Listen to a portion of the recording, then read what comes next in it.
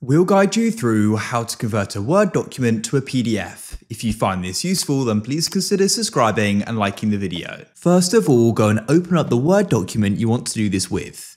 Now just remember, once you've gone and made this into a PDF, it's much more difficult to go and edit. So I recommend you're happy with it and you aren't really wanting to go and edit again before you go any further. Once you're ready though, click on File in the top left and come down on the left and click on Export. And then what you need to do is select Create PDF and you can click on the button. Your File Explorer will open up and you can decide where you want to go and save it. I'll just go and save it on my desktop, give it a name and make sure PDF is selected and click on Publish.